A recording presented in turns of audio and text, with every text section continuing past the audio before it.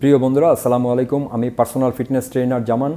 আজকের এই ভিডিওতে আলোচনা করব মাসেল বাড়ানোর, মাসেল বিল্ডিং করার আমরা যে ব্যায়াম করে থাকি ওই ব্যায়াম করার ক্ষেত্রে কোন টেকনিকটা ইউজ করলে সবচেয়ে বেশি বেনিফিটেড হব এই বিষয় নিয়ে, সবচেয়ে উপকারী কোন টেকনিকটা। ওকে, তো মাসেল বিল্ডিং করার ক্ষেত্রে মেইনলি 5টি জিনিস সবচেয়ে বেশি আপনার কাজ করে। 5টি জিনিসের ভূমিকা সবচেয়ে বেশি। একটা হচ্ছে ভলিউম। ভলিউম বলতে বোঝা হচ্ছে টোটাল আপনি যে আজকে জিমে গেলেন এক্সারসাইজ করতে, টোটাল আপনার যে এক্সারসাইজ সেশন, এই সেশনে কতগুলো এক্সারসাইজ করলেন, কতগুলো সেট করলেন, কতগুলো রেপিটেশন করলেন, এগুলো সব কিছুর টোটাল হচ্ছে ভলিউম। ওকে, নাম্বার 2 হচ্ছে ইন্টেন্সিটি। ইন্টেন্সিটি হচ্ছে আপনি কতটা কঠিনভাবে আপনি যে কোনো একটা ব্যায়াম কতটা কঠিনভাবে করলেন। হ্যাঁ, যেই কঠিন বলতে উদাহরণ হিসাবে যেমন আপনি একটা এক্সারসাইজ করছেন 12 রেপিটেশন, আচ্ছা 10 রেপিটেশন শেষ, তারপর আপনার যে বার্নিং শুরু হয়েছে, মাসেল বার্ন করতেছে, আপনার হার্টবিট বেড়ে গেছে, তো তারপরেও যদি আপনি কন্টিনিউ করে ওই 12 রেপিটেশন সম্পন্ন করেন, সেক্ষেত্রে আপনি কিন্তু ওই এক্সারসাইজটা করার ক্ষেত্রে ইন্টেন্সিটি লেভেল ইনক্রিজ করলেন, বাড়ালেন, ওটাকে বলে ইন্টেন্সিটি। আর তারপর হচ্ছে রেস্ট। রেস্ট হচ্ছে ইন বিটুইন সেট, যেমন আপনি একটা এক্সারসাইজের 3 সেট করলেন, 3 সেটের প্রতি সেটের মাঝখানের যে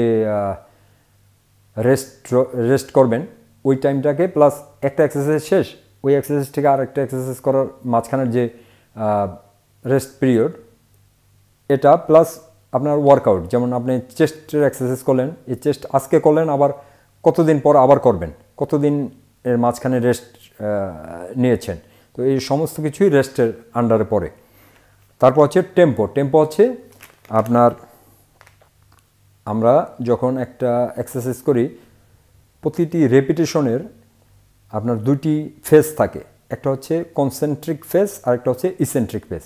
উদাহরণ হিসাবে আমি যদি বাইসেপ এক্সারসাইজ করি, সেক্ষেত্রে এটা হবে কনসেন্ট্রিক অথবা পজিটিভ, আর এটা হচ্ছে ইসেন্ট্রিক অথবা নেগেটিভ। ওকে, তো মাসেল বিল্ডিং ঘটে থাকে, মনে রাখবেন মাসেল বিল্ডিং ঘটে থাকে এই ফেজটাতে। যখন আমরা নেগেটিভে যাই ওই ফেজটাতেই মাসেল বিল্ডিং ঘটে থাকে। এই ফেজটাতে যখন এটা কনসেন্ট্রিক বা পজিটিভ, এটাতে মাসেল বিল্ডিং হয় না, এটা হচ্ছে আপনার স্ট্রেংথ বিল্ডিং হয়, এটাতে মাসেল বিল্ডিং হয় না। তো যেহেতু এটা মাসেল বিল্ডিংয়ের ভিডিও, তো আসুন ফোকাস করি এই যে ইসেন্ট্রিকের ব্যাপারে। আচ্ছা, এই ইসেন্ট্রিক কতটা মাসেল বিল্ডিংয়ের জন্য মিনিমাম 4 সেকেন্ড হওয়া ভালো। এর চেয়ে বেশি করতে পারলে আরও ভালো, কিন্তু মিনিমাম 4 সেকেন্ড করা ভালো। আর তারপর হচ্ছে লোড। লোড বলতে আপনি যে কোনো এক্সারসাইজ করার ক্ষেত্রে কতটা ওয়েট ব্যবহার করলেন। হ্যাঁ, তো এই লোডও একটা ভূমিকা রাখে মাসেল বিল্ডিং করার ক্ষেত্রে। আচ্ছা, তো এই 5টা জিনিসের মধ্যে সবচেয়ে ইফেক্টিভ হচ্ছে ইন্টেন্সিটি।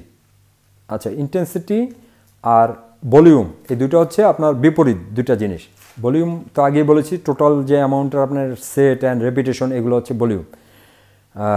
তো যদি মনে করেন ভলিউম এদিকে, তাহলে ইন্টেন্সিটি হবে এদিকে, সম্পূর্ণ বিপরীত।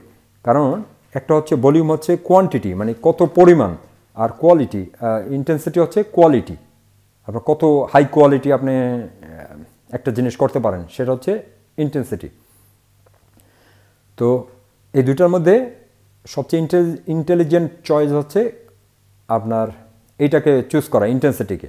ওকে, কোয়ালিটির দিকে লক্ষ্য করা। আচ্ছা, এখন যদি আমরা এটার দিকে লক্ষ্য করি, তাহলে এখন চিন্তা করতে হয় যে এটাকে আরও কীভাবে আরও বেশি ইন্টেন্সিফাই করা যায়, আরও ইন্টেন্সিটি আরও কীভাবে বাড়ানো যায়, কোয়ালিটি আরও কীভাবে বেশি করা যায়। সেই ক্ষেত্রে আমরা আনতে পারি টেম্পোকে।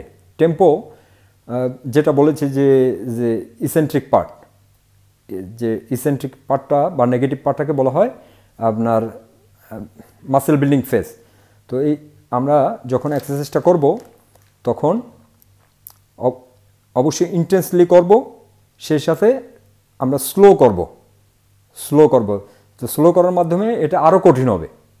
হ্যাঁ, যে কোনো জিনিস আপনি যদি যে কোনো এক্সারসাইজ স্লো করতে চান, তাহলে আরও কঠিন হবে। আর স্লোতে আপনার মাসেল যে এঙ্গেজমেন্ট, এক্সারসাইজটা করার ক্ষেত্রে মাসেলের যে এঙ্গেজমেন্ট সেটা কিন্তু বেড়ে যায়।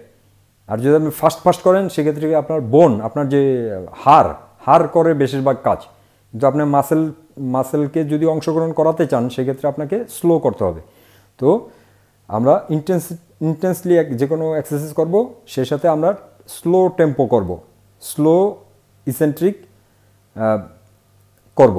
তো এই দুইটার মাধ্যমে ইন্টেন্সিটি লেভেল আরও বেড়ে যাবে। আরেকটা উপায় আছে ইন্টেন্সিটি লেভেল বাড়ানোর, যেটা হচ্ছে সুপার সেটিং মানে দুইটা এক্সারসাইজ পরপর করা, মানে কোনো রেস্ট ছাড়া। তো এই সুপার সেটিং করার ক্ষেত্রে ইন্টেন্সিটি বাড়ানোর জন্য সুপার সেট করতে হলে আপনাকে কী করতে হবে, সেম মাসেলের এক্সারসাইজ চুজ করতে হবে। যেমন আপনি একটা ব্যাকের এক্সারসাইজ করছেন, তো ব্যাকের এক্সারসাইজ যেমন একটা এক্সারসাইজ করার পর সাথে সাথে গিয়ে আরেকটা ব্যাকের এক্সারসাইজ করবেন, অন্য কোনো মাসেলের না, আরেকটা ব্যাকের এক্সারসাইজ। আচ্ছা, এক্ষেত্রে একটু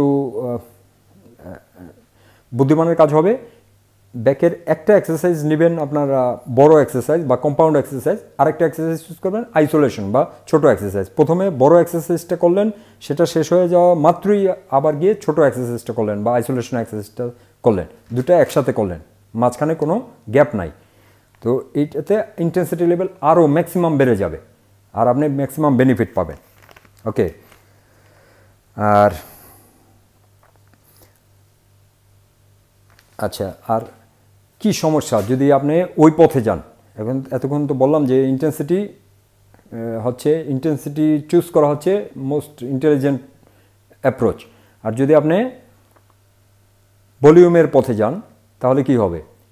এটা হবে, এক্সাম্পল, আমি যদি একটা এক্সারসাইজ বাইসেপ কার্ল, এটা আমি একবার করলাম, ওকে, একবার করতে আমার জয়েন্ট, আমার কার্ডিওভাস্কুলার সিস্টেম, কার্ডিও সিস্টেম, আমার নার্ভাস সিস্টেম, হ্যাঁ, এগুলো কিন্তু একবার কাজ করেছে অথবা এই লিমিটেড টাইমের জন্য কাজ করেছে। কিন্তু আমি যদি এই জিনিসটা ইন্টেন্সলি করি তাহলে আমার এক্সাম্পল একবারই যথেষ্ট, একবারই আমার রেজাল্ট আমি পেয়ে গেলাম। কিন্তু আমি যদি এই পথে না গিয়ে আমি ভলিউমের পথে গেলাম, এই একবারের বেনিফিট পেতে ইন্টেন্সিটি ছাড়া ভলিউম দিয়ে একবারের বেনিফিট পেতে আমার করতে হবে এই এক রেপিটেশনের পরিবর্তে 20 রেপিটেশন অথবা 15 রেপিটেশন।